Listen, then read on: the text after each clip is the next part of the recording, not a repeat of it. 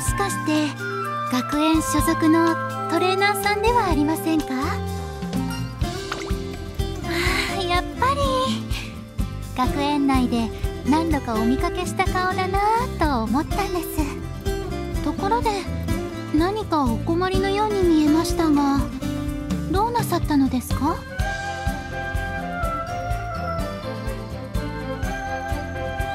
まあそれは大変。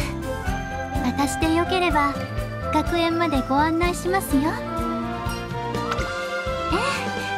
私もちょうど帰るところですから。旅は道連れ、世は情けです。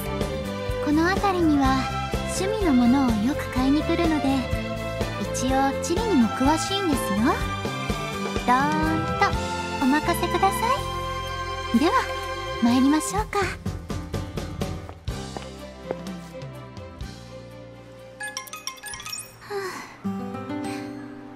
ここまで来れば学園まではあともう少しですよ。すっかり日が暮れてしまいましたね。私ついついのんびり歩いてしまってすみません。あらまあ、トレーナーさんは物の哀れを楽しめる方なのですね。言うさればですね。茜色に染まった空はいつ見ても異なる彩りでとても美しいです。いつまでも見入っていられそう。だからついつい足取りもゆっくりになってしまいます。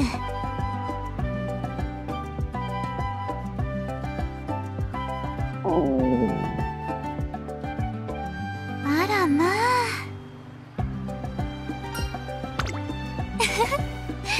いえいえ、歩き通しでしたしお腹空いちゃいますよね。そうだ、ちょうどいいものがあるんです。トレーナーさん、もう少しだけお時間をいただいても構いませんか？もしよろしければトレーナーさんを野立てでおもてなしさせてください。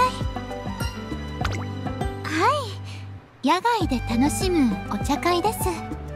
お外で日差しや空気の匂いを感じながらお茶をいただく風流な文化ですよ。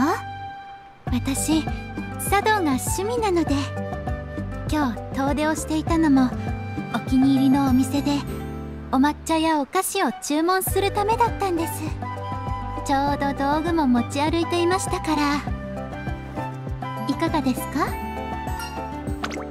よかったです。では早速準備しますね。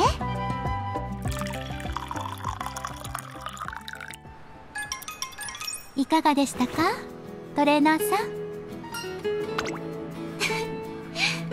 それは何よりでございます。お腹も心も満たしてくれるのがお茶のいいところですよね。小さい頃から茶道、華道、書道、日本舞踊、あと薙刀なんかも一通り。いえいえ、それほどでも。好きが高じてのことですよ。私生まれは一応アメリカなのですが、両親がどちらも根っからの日本好きでして、折に触れ日本文化の素晴らしさを説いてくれたので、自然と興味が湧いてきたんです。